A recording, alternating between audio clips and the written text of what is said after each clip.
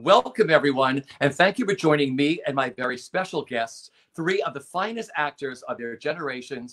Please say hello to Delany, Tate Donovan, and Michael Urie. Hey, everybody. Hey. Listen, thank you so much for doing this today. I mean, when the fans found out at Broadway World that you were all going to be here, they were all super psyched because they've all seen you on stage. Everyone is binge watching. My family is binge watching all of your television series on DVDs, just so you know that. That's what they've been doing all week. So first of all, where are you all coming from today and how are you all holding up? Dana, why don't we start with you? It's 9 a.m. in Santa Monica, and I have my workout gear on because after this I'll be getting on the treadmill and I'll be watching episode 11 of Normal People, which I will weep through because it's almost over. Tate, where are you coming from? I live in Austin, Texas these days. So, I'm doing pretty good, you know. I'm hanging in there. I miss New York and I miss LA and, you know, feeling for those places that are going through a lot harder times than Austin, Texas right now, for sure. Michael, where are you coming from? I'm in Midtown Manhattan, in the thick of it. Taking the stairs and walking the dog a couple times a day, and but you know, happy, healthy, well. I've got animals and a partner, and everyone's. My parents are in Austin, actually, Tate. And they're great. They're well. Do you want me to check in on them and bring them some gefilte fish or something like that? I don't know. Curbside service. Yeah. But I know. So I'm jealous of Austin because I know it's.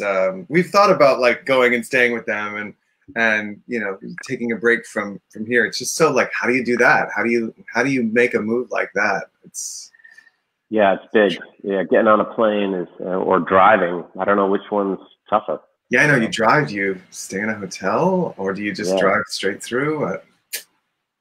Anyway, I'm sure that's what everybody's thinking these days. Everyone's playing out these different scenarios. Yeah, right. Michael, I'm in the heart of Hell's Kitchen, so we're in the thick of it here in New York. And it's like, you know, the New York theater scene shut down on March 12th, and then the world shut down shortly after that. Like, how did you all find out? Where were you on March 12th? And like, were you able to process this whole thing right away, or did it take you a little time? Well, my birthday is March 13th.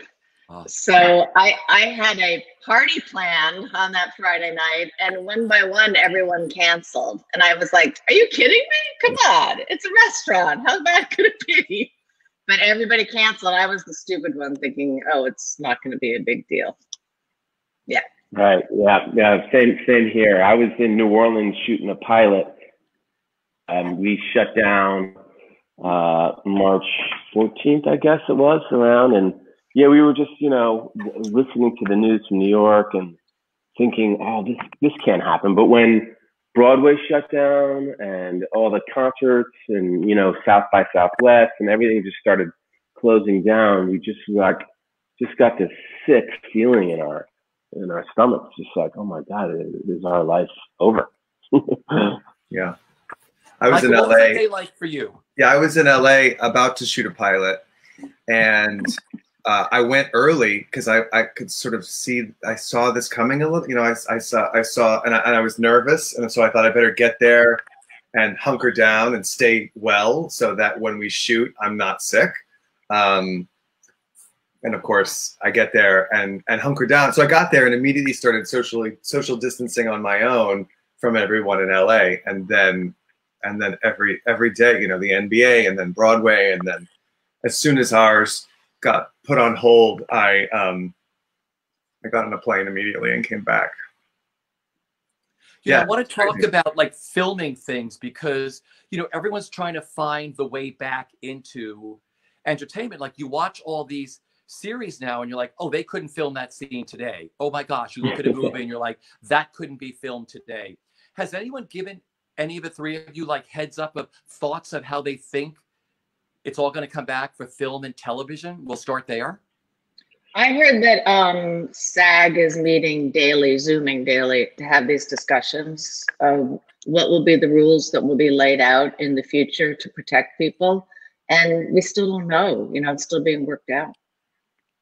Yeah, there was, I just read about 2 productions, one in New Zealand and one in, one in Iceland and one in, and the one in Australia was a film, and they all sequestered together.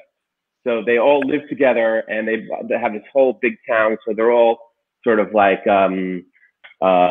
sort of preventing it that way. And then the Iceland television show is separating the crew.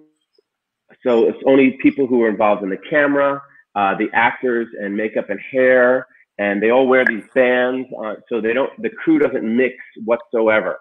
And the prop people are separate from the grips, and they all have their time. It takes incredibly long. They all have duplicate crews. So if the prop guy gets sick, there's another prop guy right there, prop person, excuse me. Yeah, there's lots of testing, and you know, it's just, and they're also avoiding intimate scenes. They're like, they're going to shoot that at the end of the series. There's a scene where actors have to be really close. They're postponing those scenes until everyone feels as though it's safer. But it's prohibitively expensive, and you know, I think Dana had it right. I think the unions are really all over this. They're just like super protective of us and of the whole crew, you know, and because nobody thinks that making a television show is worth, you know, anybody's life, you know. Michael, what have you heard? Yeah, I mean, I've heard that stuff, and I've heard that crowd scenes are going to be a while before, you know, so background actors are you know, not going, you know, they're going to CGI crowds if they do crowd scenes, or they're going to have to rewrite things without crowd scenes for a while. But that's, you know, I hear so much of so much of what I hear is we don't know. Yeah, because they just don't know, because the information is so unreliable. Yeah, from above. You know, I call everything the new now. I won't even use new normal, because the normal is going to change every day. We're never going to have a new normal is going to change. So I always say, you know, everything is the new now. Every day is a new now. You know, when this pandemic happened, were you able to get creative right away? Did it take you a while? For all the people I've spoken to who lost their jobs on Broadway, it was really interesting because, you know, it's a different track you're on, because, you know, a lot of these shows were supposed to open and you go from a rehearsal room to tech, you're doing changes, previews, and you're on that train, and then that train stops. And then you're told to go home. And it's like, what has just happened to us? And some people were saying, I was just so emotionally tired from putting a show together and emotionally drained of just trying to figure out what was happening in the world, that it took them a week or two just to figure out how to get their lives back on track again. So I was wondering, for you three, were you able to like be creative right away, or has it taken you some time? This is the most creative thing I've done. Well, I just want to say I'm in awe of Michael Urie, because he is Mr. Creative. He has been nonstop. For me, it's mostly, you know, Eugene Pack got in touch with me and said, "Would you mind reading this thing?" And I said, "Do I have to wear makeup? Because I don't know how to do my own hair." You know? It was just audio. I was happy about that. But I've been really, you know, I'm a little bit older, so I feel like I'm very happy to be watching old movies. And my latest thing is I am writing about movies. I've got this whole new thing going now where I'm watching old movies and writing about them for various sites, and I'm having a ball. So that's like my new job that I don't get paid for. Oh, you're a film critic? Yeah. Yes, but no, more just just not a critic, but more just, what I feel about them and that kind of stuff. Well, that's Because awesome. you're obsessed with TCM like everybody else, including myself. Yes. You love Turner Classic Movies. I Right? love Turner Classic Movies. I love Criterion. I love talking about older movies. I could do that for the rest of my life. Yeah. That's So, creative. did you get creative right away, or what was it like for you? Me? Yeah. Oh, sorry, I didn't hear. Did I get creative right away? I can't say that I have gotten creative right away. I sort of just sort of maintaining my life. I still ridiculously am working on this pilot, even though we don't know if we're ever gonna finish shooting it. I'm like, oh, it takes place in New Orleans. When I come back, I'm gonna have a perfect New Orleans accent. It's probably not working out. My character is heavily into orchids, so I've decided, oh, well, you know what? I'm gonna become an expert on orchids during this whole thing, and I'm failing miserably. My orchids that I bought are dying, and I can't get them to reflower. So I can't say that I've been extraordinary. I'm not impressed with myself. Let's just put it that way. Well, the orchid thing, I was given an orchid for my birthday, and I love orchids. It lasted 6 days, so if I get another one, it's going to be silk. Don't water them. Oh, No, the key is don't water them. I left mine alone for a month. I watered them once. They all came back. Really? All right, Okay, well, there it is. I heard gone. Ice Cube, like on Ice Cube every month or something. Yeah, I've heard ice cubes too. Yeah. I tried the ice cube thing, but I still think I'm going silk. Silk orchids are the way to go. Yeah. Michael, you got creative right away, right? Well, I had there were a few things that I had outstanding that I didn't want to let go. So I produced this festival called Pride Plays last year, which was a big festival of queer plays, and we did it at the Rattlestick, and we were all programmed, and we were about to start working on it when the pandemic hit. And so one of the things we were doing to ready ourselves was I had agreed to doing a benefit performance of Buyer and Seller, this one-man play that I did, and it was going to benefit Pride Plays in the Rattlestick, and we had to cancel it, but it just felt like I was ready to do it, and we were ready to do Pride Plays, and so we had this idea, like maybe we could do Buyer and Seller. We could still raise money. We didn't raise money for the Rattlestick and Pride Plays, but we raised money for Broadway Cares, and we turned our living room into a sound stage, and we did the show, and awesome. And it was really fun, and a lot of people. It was great. And it was great. Thank you for watching, Dana. We made almost $300,000 for Broadway Cares, and there were 100,000 views, which is I guess 100,000 households. And it was, we did it Ryan was my DP. We had two phones, two angles, and we cleared out the living room. We dropped the shades. We made sure the dog was quiet, and we did the play. And then it was over. It was really quiet. And Ryan and I were like, did anyone watch? And it turns out they did. But we did it on this program that we're on right now, StreamYard. So we did it on this.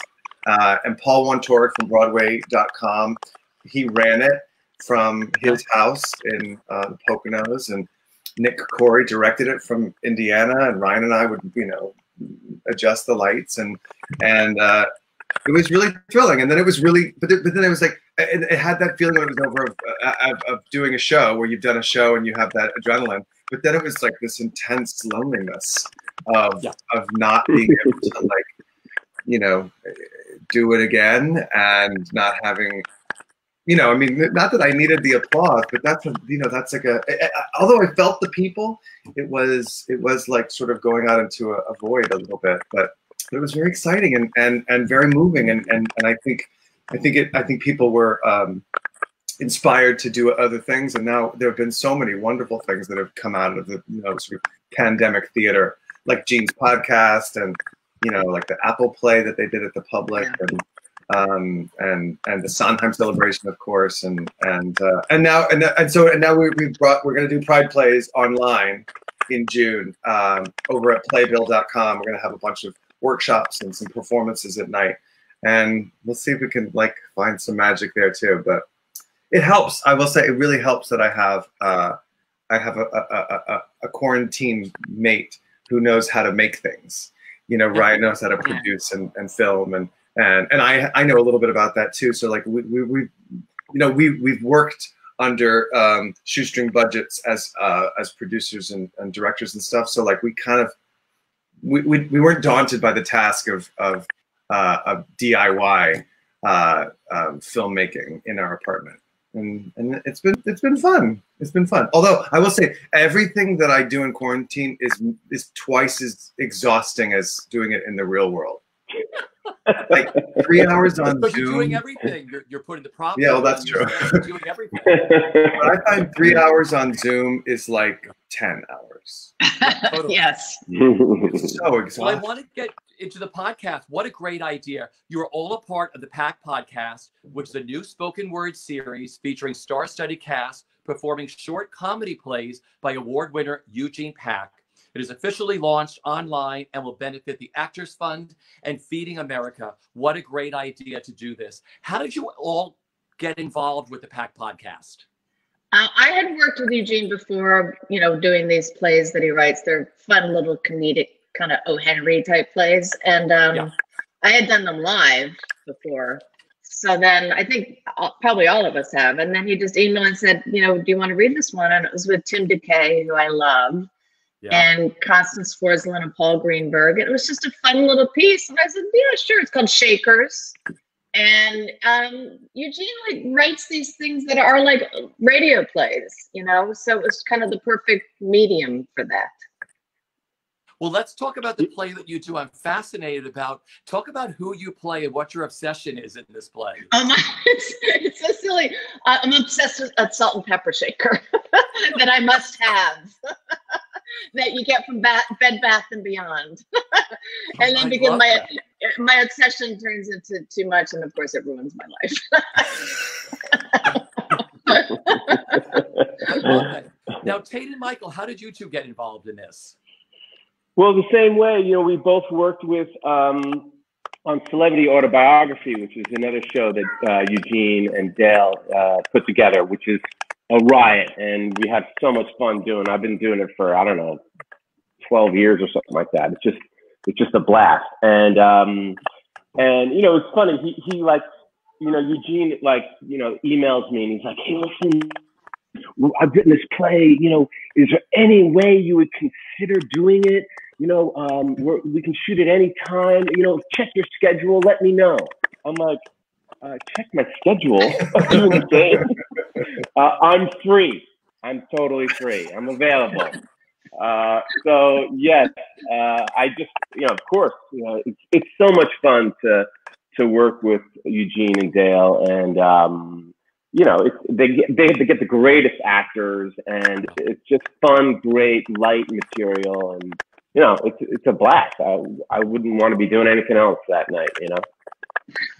Michael, how'd you get involved? Yes, Celebrity Autobiography. I've been doing it like Tate for 10 or 12 years, and it's the most reliable gig I've ever had, because it's always so fun. There's always an amazing group of people, you know, random people that show up to do it.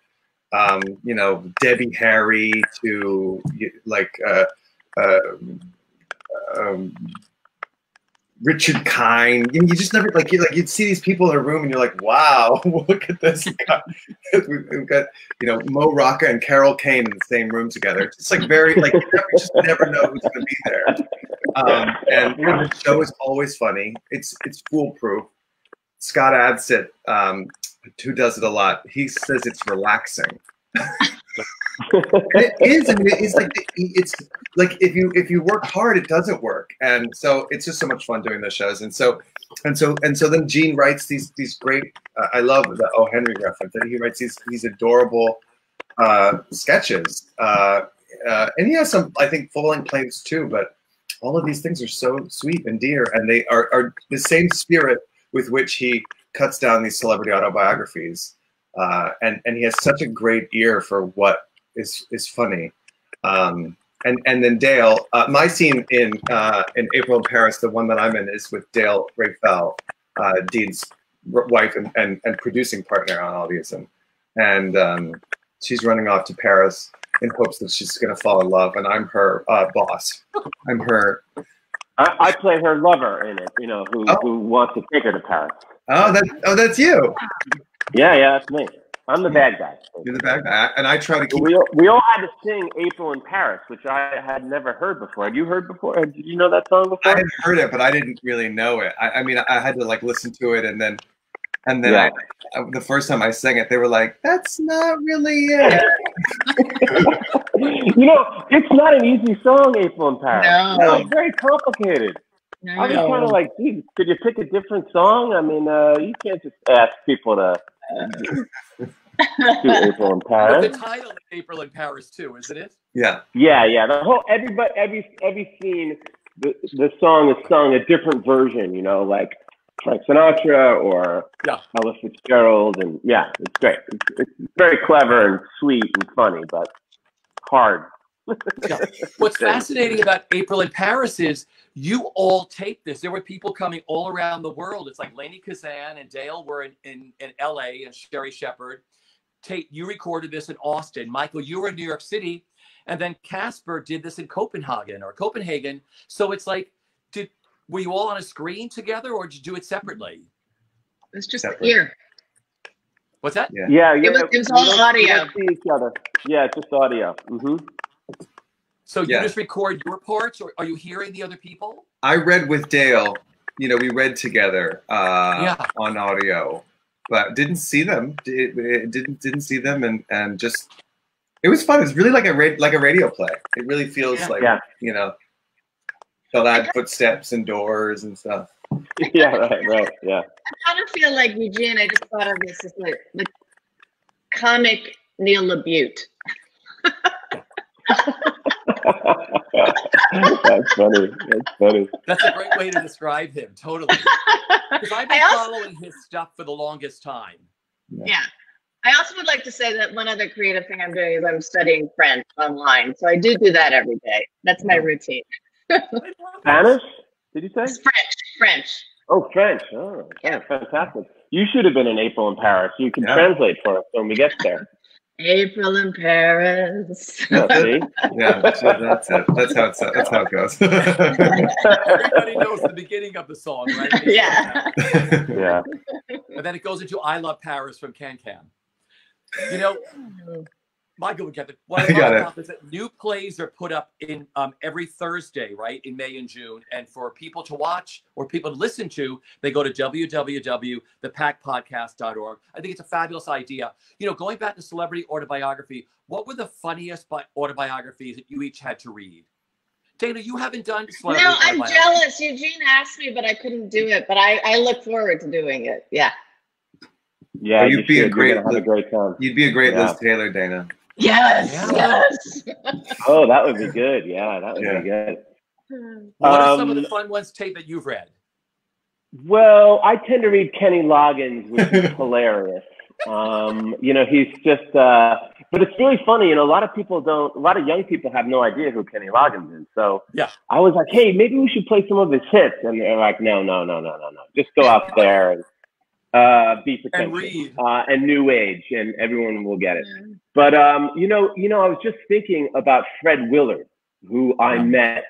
You know, Michael was talking about how the craziest, the biggest stars in the world come and do this, and I got to work with Fred Willard a couple of times on it, and I mean, that guy was such a sweetheart and so funny. I mean, he'd read a bank statement and make it hilarious. I mean, he just had this casual, straight gift that I remember just listening to every celebrity, you know, autobiography he read. I would hang out backstage and just like listen to him. He was just a genius, that guy. I'm bummed that he passed. He was such a sweetheart. Yeah, he was great. I did it with him one time. He was so good. He was so funny. Yeah, I know. He's so good. Yeah.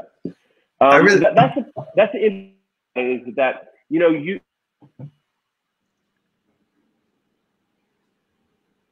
I think Tate froze. He looks like he froze. I think he can just refresh when he comes back on again. Okay. So we'll finish Tate when he gets back. But okay. What did you read? They have me read Miley Cyrus's book Miles to Go, which is very funny. I got to read Dolly Parton a couple of times. They have this great mashup of Dolly Parton. They have this great mashup of singers, and I've read Dolly Parton, and that I've read Cher, which is really fun, and Celine Dion. They're all in. I've played them all. Do you do voices when you do it? Do you do Cher's voice? Sometimes you do voices and and sometimes it's better without a voice. Like with Celine Dion, the voice really helps. Arnold Schwarzenegger, the voice really helps. But then sometimes it's funny, like to not do the voice at all. Like Tommy Lee. Tommy Lee has all this stuff that's very sexual, and it's sort of funnier just to do it like innocently. And I did it in the UK, actually. I did it in London, and this amazing British actress named Sally Phillips did. Do you know her? Do you know her? She's I know of her. Yeah. She's brilliant, and she did Madonna's book Sex, but she did it like she was Julie Andrews. And so sometimes it's funny to do a little bit of an accent, and sometimes it's better to just put nothing on, because the edits are so brilliant. What the way that they've crafted it, because it's in their own words. We read these autobiographies from their own words, and it's insane what they write about. And sometimes you think this person didn't write enough, and so the editor said, okay, what's in your fridge? And then that's a chapter.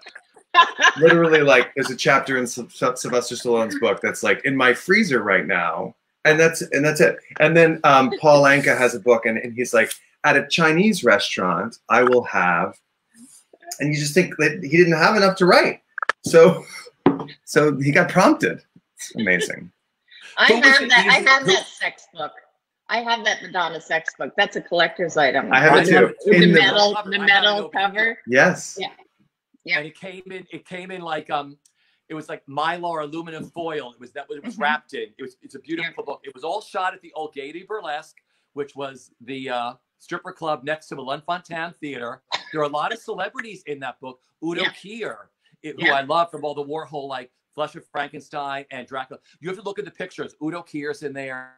I did a movie with Udo Kier. People in there. No, you didn't. Oh, welcome back, Tate. Tate's back. What do you do with Udo Kier? I'm obsessed with him. It hasn't come out yet. It's a movie called Swan Song. He's incredible. He plays this hairdresser in a small town.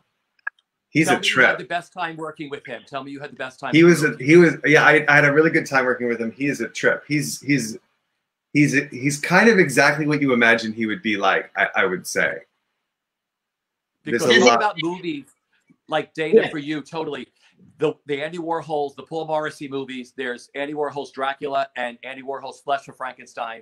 They were just released on Blu-ray through Europe. We have a dual player here.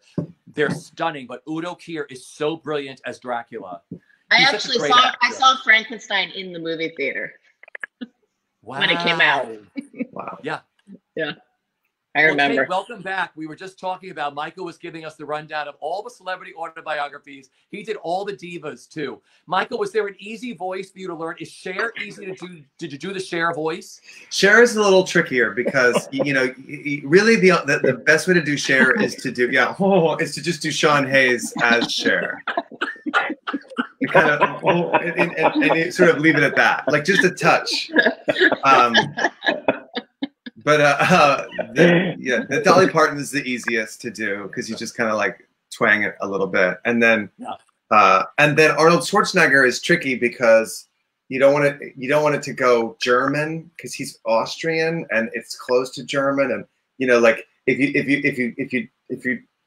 you go too fast, it's like becomes like this like German thing, and it's weird. It's the wrong idea.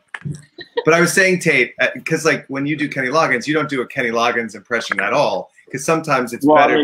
Who knows Kenny Loggins. Yeah. Sometimes it's better to do nothing. It's funnier to do absolutely nothing. Right. Yeah, I heard you talking about how like they don't have enough to write about. I don't really necessarily blame the celebrity for writing these unbelievably narcissistic things. I kind of blame the editors. Like, why let someone say this about us? Or please cut it down. I'll say some incredibly narcissistic things in my life, but fortunately I have a wife and a child who will be like, what are you that's so stupid. Do you realize how dumb you sound? And I'm like, oh, okay, right. Yeah, you're right. Oh my God. But yeah, it's all those moments where somebody didn't tell the story Yeah. Like Dana, Suzanne Summers' book of poetry. I was just asking if she could do one of these celebrity autobiographies. Is there an autobiography you would like to read? Oh boy. Like from an old movie star or something, from the TCM years. Yes. Yes, Ava Gardner's. Yes, Perfect. Ava Gardner's. I would like to do that one. Yeah. Mm-hmm. We're on a Dietrich bend now. We just got the Blu-ray set of all of Marlene Dietrich, Joseph von Sternberg movies, all on Blu-ray, from Morocco to Lady of Shanghai Express, everything. So we're running through those, and they're pretty amazing. Someone just put on Twitter today, which I never knew, I hope it's true, that in Destry Rides Again, that James Stewart and Marlene Dietrich had an affair. I kind of like that idea. Yeah, she had an affair with everybody. That was what you did back then. Yeah. Aren't you supposed to? I mean, I thought that was part of the deal. That's why she was great. But I love the idea that you'd want to read the Ava Gardner book, because I was fascinated when Preston and when my husband and I first got together. We used to go to Studio 54, and we used to go on Sundays, Mondays, and Thursdays, and we had just danced to Cher's Take Me Home, and we sat on the Mylar couch, and who was sitting with us? It was my husband Preston, myself, and smoking a cigarette, Ava Gardner, and we had a 30-minute conversation with her, which goes down as one of the top 10 best things I've ever done. She was just the coolest. We just talked about Hollywood and everything else, but it was like, I'm like, Preston, look who's sitting next to us. It's Ava Gardner. And she was so down to earth, but a movie star from the old school, really fascinating. Oh, wow. You're so lucky. Well, I want to go back to this podcast because, what's benefiting from the podcast is the Actors Fund and Feeding America. And, last night I made a nice donation to Feeding America because I had heard of Feeding America, but I really didn't know what they did. Boy, these are really special organizations. What do these organizations mean to each of you? Especially now with what we're going through. I know Feeding America because I had worked with them for a while because I have a lot of chef friends. And, there's a lot of kids now who are not getting food, there's a word for it. It's a weird word. Food. What is it? Food something. But anyway, because they usually get their lunch at school and they're not going to school. So they don't have any lunch because they can't afford it. So it's that kind of thing where it makes people who just, are lower income people get food. Yeah. I mean, it's literally even $1 you donate gives so many meals to people. I mean, people don't have to donate a lot of money. Even the smallest amounts of money at Feeding America, $1 will feed like 10 meals or something. When I was reading it, I was fascinated by that. Michael, what these organizations mean to you? Well, the Actors Fund is such an incredible organization that has for many years now been available to people in the entertainment industry who need anything, but especially healthcare. There's the Al Hirschfeld Free Clinic in New York, where people, if you have a pay stub from an entertainment job, you can get seen by a doctor for free, and they have the retirement communities, and they have resources for people who are hard up during any time, but obviously now, because everything is on hold, I think the Actors Fund and A-Step and Broadway Cares, they're getting pulled in lots of different directions, and they're really getting taxed. So it's really helpful. Like everybody's sitting at home watching, binge watching TV shows. but no TV shows are getting made right now. And so, you know, it's not just like people who appear on them that are working. It's all the people that make them, all the people that distribute them, all the people that broker the deals. All of those people are out of work right now, and the Actors Fund is helping any of those people. It's not just like movie stars, TV stars. It's anyone in the show, in the business we call show. Yeah. Tate, for you, what Feeding America and the Actors Fund, because of course, you know, this podcast is benefiting them, what these organizations mean to you, especially now. Well, Feeding America is great. I've known about Feeding America. As a matter of fact, every week I've been going to food banks and giving big boxes of food to these in little towns or in the big city here. And I mean, people are laying up for miles. I mean, hundreds in fact. One day we gave out 2,000 families got food from these food banks, and it's good food, and it's an incredibly efficient organization. It is picking up the slack for all these people, and there are hundreds of thousands of families that are going hungry, and it is a hard time. And when you see, you know, they drive up, you got your mask on, and they open their truck, and you stick this box of food, like really good food, and in their trunk, and you just see the smile on their face or the gratefulness on their face. It's one of the best things I've done throughout this COVID crisis is volunteering for food banks, and they're all supported and connected through Feeding America. And it's kind of it's extraordinary how they'll have an excess of potatoes up in Wisconsin, and they know about it, and they get some trucks that are empty that have to go back to LA, and it's incredible how well organized they are. So anything you can do to support Feeding America, your money and your time is going like directly and because that's what we were talking about. You could donate $1 or $5 or anything, and it will really help a lot of people out. You know, there are a lot of people who were supposed to make their Broadway debuts when Broadway shut down, and I'm hoping they all get that opportunity to do it when theater comes back again. But, you know, Broadway debuts are so special, and you all made them. And I was wondering, do you remember what those magical nights were like? I mean, Dana, I'll start with you because yours was at the Morosco Theater, which was still remains one of my all-time favorite theaters. I think it was Hugh Leonard's Alive. I was there because Da was one of my favorite plays. Would you talk about what that debut, that night, and that whole production meant to you? Wow. I think I was 24. I had no idea what I was doing. The biggest thrill for me was the actors that I was working with, Roy Dotrice and Pat Hingle. Wow. I think the thing, and Helen Stenborg, I played the young Helen Stenborg. And, you know, when you're a young actor, you just want to put everything out. Like I was like playing everything all at once, and because I had so much in me. And I remember Helen giving me such great advice. She said, just start at the beginning, you know, and just go step by. And I was like, oh yeah, right. And the other thing is I remember once in rehearsal, Pat Hingle said to me, because he was such a lovely man, and, you know, he was, you know, God, from, you know, the Actors Studio, you know, the group, all the, you know, he went way back.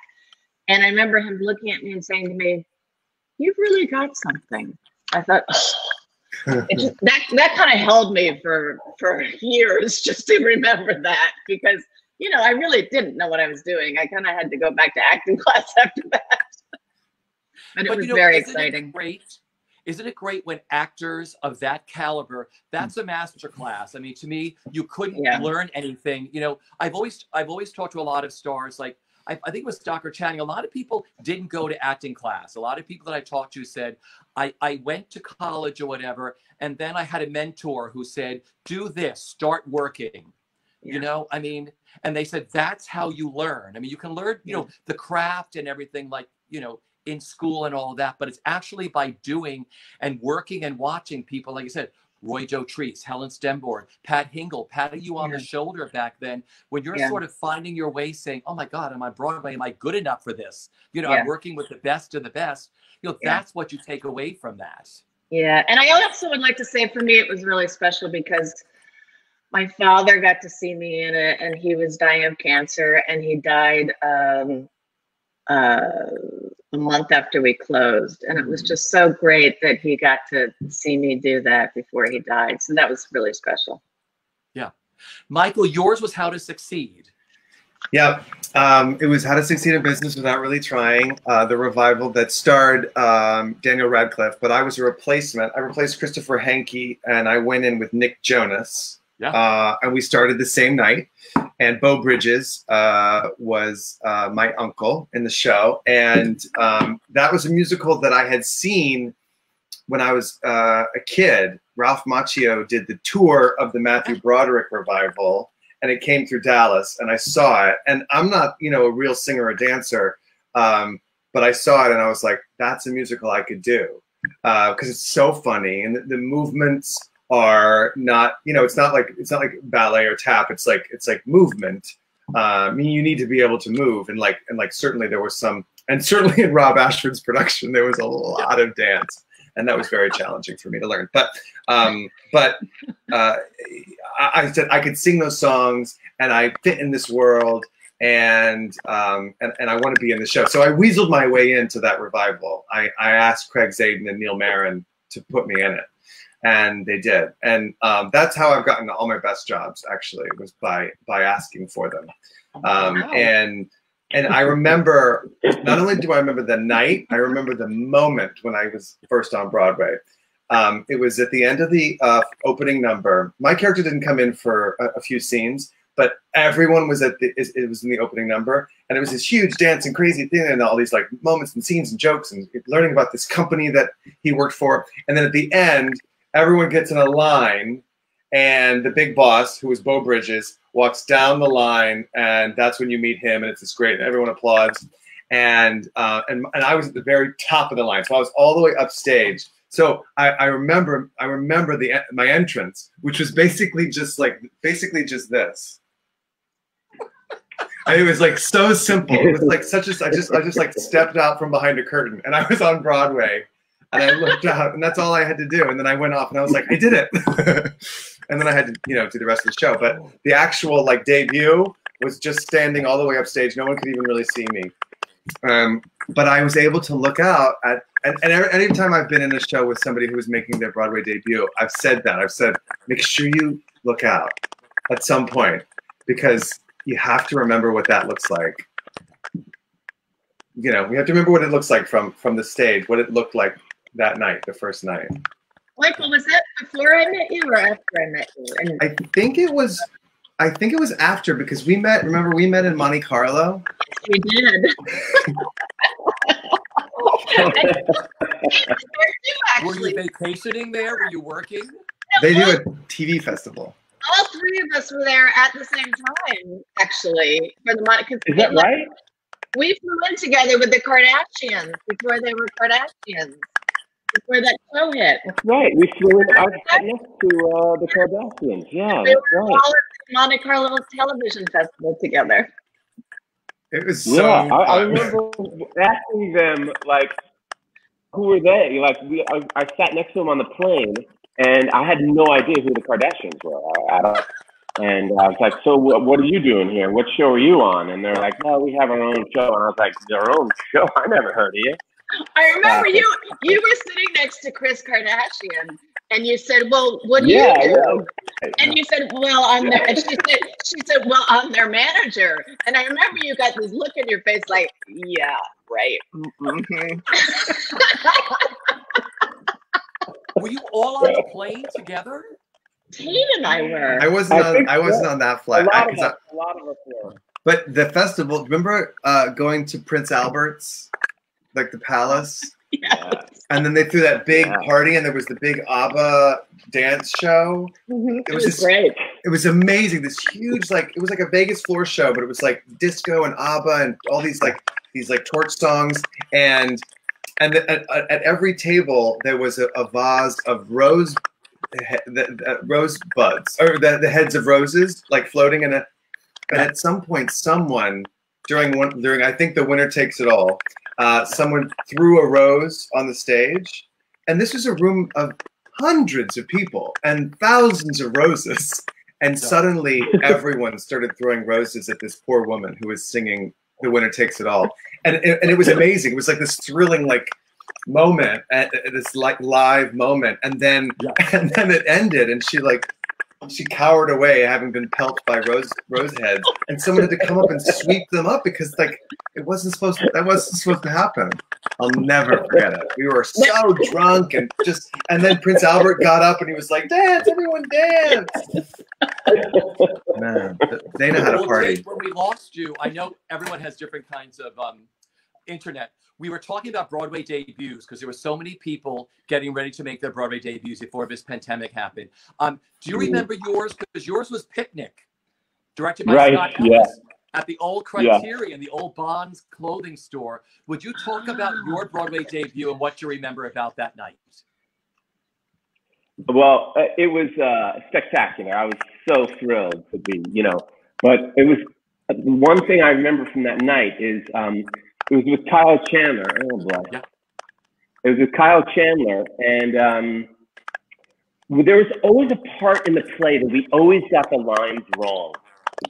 And we always mixed up the lines, and and it drove Scott Ellis, who directed it, insane. Like, for weeks, he's like, "Guys, get those lines right.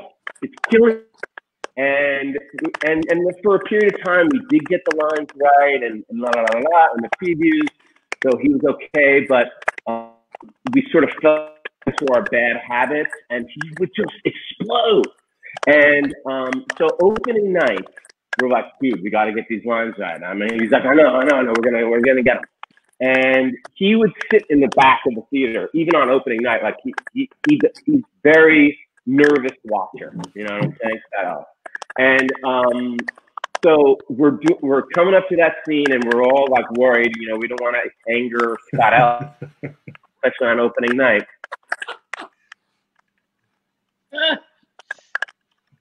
It's like a cliffhanger. I know what happened. I want to find out what happened. You gotta know what happened. Everybody hang in there. This is what the internet's like when you're in Austin, Texas. I'm sure they're sharing. I'm sure his internet's being shared by 5,000 people. That's like that. Isn't Austin Tech City or something? I think it's like where the internet started. But the weird thing is when you live in a house, it's all brought in from a line outside, and everybody's home. Every kid is at home playing video games. Everybody's online doing something. So we're going to wait for the cliffhanger when he gets back. But there are so many actors watching this from all around the world that are thrilled you're all here. And one question that always comes up is auditioning. Like, actors always say, "I never know what's going to happen when I walk through that door, what they're looking for, how I should behave, or what I should do." Were both of you always good at auditioning? No. Nope. Auditioning is not the same as acting. I mean, I guess, like, to an extent, like, now there's like more and more self-taping, and that can sometimes be like what it's like on like a TV set or a film set, kind of. But like auditioning is like, you go into a room and like you have to put on a little show, and especially like in the theater, like there's like the first day of rehearsal, you can't have all the answers, or what are you going to do for the next month? I mean, and like you have to sort of show up on a TV set with the performance that you're going to put on film, but with theater, like, aren't you auditioning for the first day of rehearsal as opposed to like opening night? I've been a reader in auditions for something that I was already cast in or something, and like somebody won't move forward in the audition process because it wasn't like really ready, and I'm like, well, what's ready? It's not opening night yet. This is not the same thing, like this is a totally different skill, and some people are really good at it, And some people aren't. And I was always, I mean, I still get sweaty when I think about auditions that I've tanked. I want to go back to that. Before we lost you, Tate, you left us with a cliffhanger. You were like, there we were, opening night. Scott Ellis was in the back of the house, Criterion, stage right, when you were getting ready to do your thing. Finish your story. So we're doing the scene. We realized that we're getting the lines wrong. Like I started the sentence, you know, and we're just in the jumble. And in the corner of our eye, and you know, the blackness of the audience, the doors fly open, and Scott Ellis has ran out of the theater, opening night of his own play, and you know, he just like, and we were like, oh God, we're in trouble. We just like sagged in front of each other. We're like, oh no, and we were like, you know, he was very sweet. At the end, we were just like, oh, he's gonna kill us. He's gonna kill us. But it was opening night, and we got a standing ovation, you know. And he was in a good mood, and he was like, "You guys are the worst." You know, and we're like, "We're sorry. I'm so sorry." Oh, but it was amazing to see the director of the play literally run out of the theater because he couldn't take it. Our idiocy. During the run, get that scene right. Yeah. Was it a night that Scott was there, or you just told him, we did it perfect tonight? Totally, yeah. I think the stage manager would, like, you know, tell him, you know, Scott, they blew it tonight, or you know, they're doing better, you know. I think once actually the pressure of opening night was off, we got it easily, you know, like we totally forgot that we, you know, but classic. You should have bribed the stage manager with whatever they loved, champagne or red wine or something, and just say, please, in tonight's notes, just say that me and Kyle were perfect. Scott, sorry you weren't there to see it. Yeah. So when we lost you, Tate, we were talking about auditioning. We have so many actors of all ages watching around the world, and the question that always comes up is auditioning. And, you know, are you good at auditioning? And Michael was telling me he was terrible at it. He sweats through auditions. Michael, was there a horrible audition you gave that you actually got the role? Me? Yeah. Actually, so when I weaseled my way into How to Succeed, they asked me to come in and sing for the musical director, and I was really nervous, and I decided I wore a suit because I knew that I would wear a suit in the show, and I prepared a song that I thought would be similar to a song that I would sing in the show, and I had it all figured out, and I got there and we chatted, and it was really casual. And then they were like, well, just go over and sing with David. And I went over to the piano, and David was like, sing this note, sing this note. Now do this syncopation. And they were like, okay, great, that's it. And I was like, well, you want to hear my song? I prepared a song. And they were like, oh, okay. And I did the song, not one laugh. They watched it and I left and walked home and felt horrible. I thought I stayed too long. I should have left when they were done. They didn't want more. I had the job, and I blew it. And I was devastated because I thought that was my chance. That was going to be my Broadway debut. I was going to be in the musical I'd always wanted to be in, and I screwed it up. But then I got it. So what was the song you did? What did you prepare? I sang "Poisoning Pigeons in the Park" by Tom Lehrer. Yeah, which is a funny, a terrible song, and you would have been brilliant doing that. Yeah. I was, but they did not laugh. But they cast me, so it was all right. Dana, like I said, were you good at auditioning? Did you have a bad audition that you got a role from, or? I think auditions are a necessary evil, and they just have not figured out how to go around that. You know, and everybody should just be offered a job, is what I think. And I don't have a partner like Michael who can tape me and do self-tapes. I don't even know how to do that. I do remember I once had an audition for a sitcom, and I went in and I did it once, and you know, it was kind of like not good. And then I started it again, and I stopped halfway through, and I said, you know, I'm just not funny. And I got up and walked out, and they were like, what? I said, no, I'm just not funny, thanks. And I walked out. But I really, and evidently it became legendary that around that I had done this in this audition. And the fact is, what I really wanted to say, but I was being polite, was, this is not funny.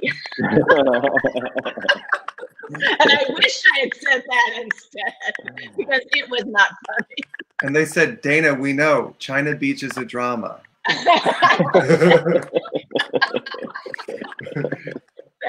Wait, for you, were you good at auditioning? You know, I don't, you know what really changed my whole auditioning life? Yeah.